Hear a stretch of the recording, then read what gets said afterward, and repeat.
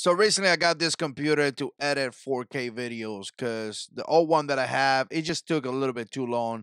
And I'm going to tell you, this computer is fantastic. This is a 2021 Apple MacBook Pro, 16 inches. It's going to have the N1 Pro chip and it's going to have 1 terabyte of memory. It's becoming one of my favorite computers that I ever had.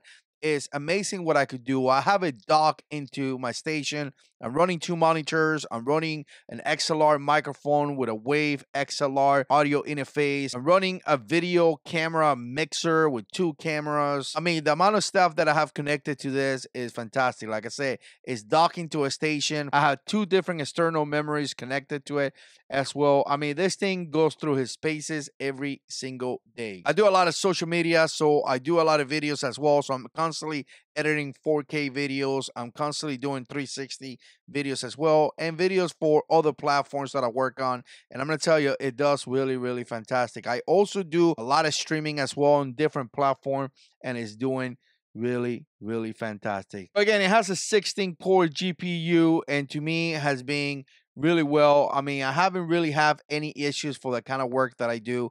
It is obviously expensive, but again, you do get what you get for the money that you spend. There are different sizes. Obviously, I got the 16 inch. As far as I know, this is the biggest one. There's also an N1 and there's also an N1 Max, which is going to be above. Obviously, depending on which one you get, it's going to be how much money you're going to pay for it. I got mine in space gray, as you can see, and I'm going to tell you, I love the color. One thing that I will tell you that is a lot different that I noticed right away, other than I can edit 4K video with no issues and 360, is the battery. I'm going to tell you, this thing lasts for a really long time. They say up to 21 hours, and I'm willing to say that it's a long time. I constantly find myself thinking, wow, I haven't charged this computer and it's still going on. It does have several ports. I know in the past Apple have taken that away, but it does have an SDXC port to, download videos and things like that. It does have an HDMI port as well. It has Thunderbolt 4. It has a headphone jack.